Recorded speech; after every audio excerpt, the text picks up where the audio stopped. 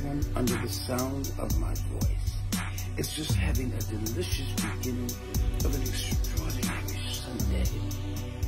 For those of us who are truly into the historical components of Christianity, happy Pentecost Sunday. And so it is a joy to just be reminded of the tradition of the Christian faith and all the things that we've been taught. Still unlearning some things, but today is a special day of love and reverence to what we now know is the Holy Spirit that lives in us daily. I just want to put some agape love in the universe and to just speak very briefly about what, for lack of better words, can be a condition in families. It's very interesting how families' history, and particularly with people of color, because we've been so detached from our organic roots of who we are as family, the family name, and what have you, and having been brought here to this country, we've taken on other people's surnames, if you will. For example, Pritchett, my name. I'm still learning about who we are, ancestrally speaking, what our names were and are. But right now, all I know is Pritchett. Now, there's a very interesting history attached to that name, separate from what I know as my family lineage. You understand me? And this is prevalent in all across the land, where people have been plucked from their native land, their homeland, their family historical units, and thrust here, slammed here in America, taking on, trade masters' names. Well, Pritchett is one of those names, and so I'm saying all that to say there is a lot of history, be it good and or indifferent, all those ugly colors, that is attached to the historical value of that name, particularly my name, because I'm speaking from my level of understanding, my principles. So that in today's time, we as families living and wearing and occupying our surnames, it is very vitally important that I'm learning to know as much as you can, as much as we can, about the name that we carry. If you're blessed to still have your family name, glory to God. But for those of us who have been given new names in the Americas, Pritchett, there's a stuff, decades of stuff attached to that name, and all of that stuff is attached to spirit. I'm not going to be long. So then, knowing that we are spiritual beings,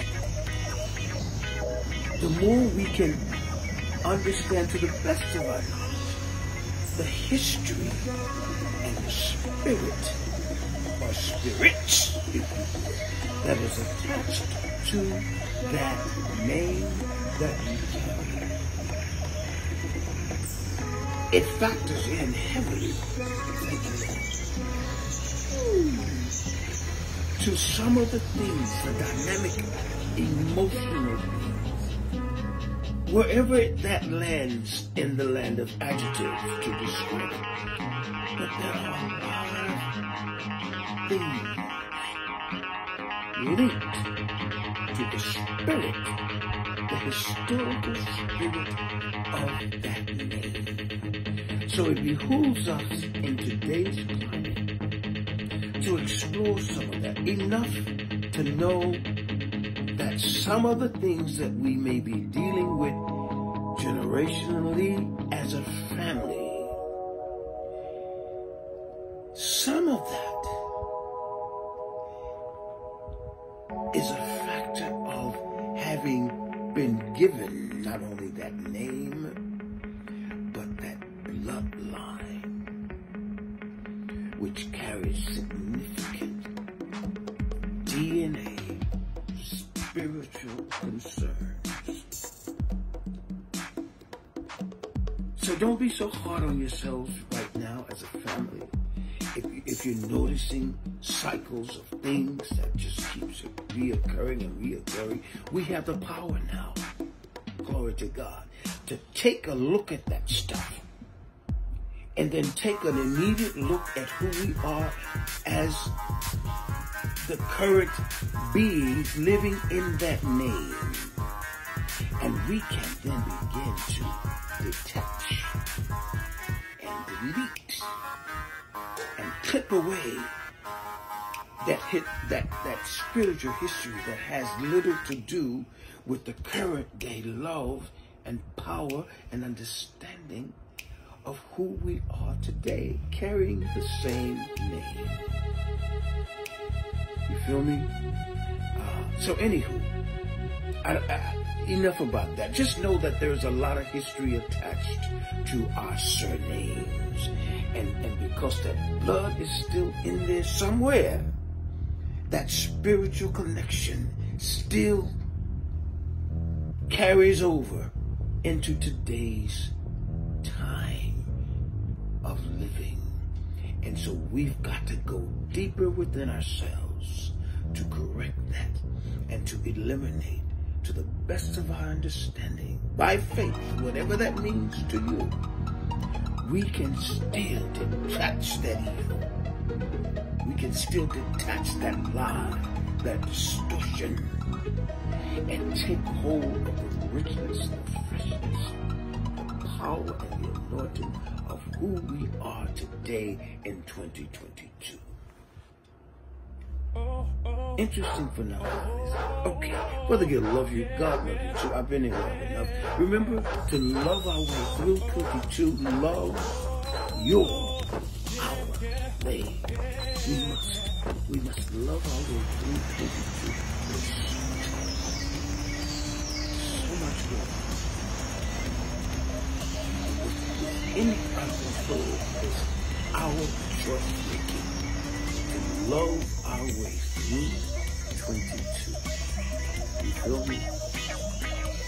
Life is still a glorious adventure, gifts from the Almighty.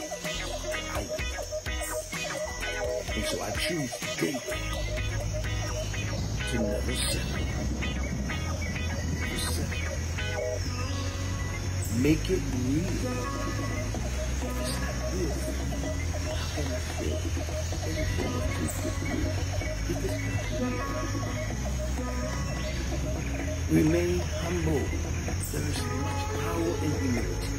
I'm telling you, I still believe the world is in the state that it's currently in, for the most part, because we have lost touch with humility.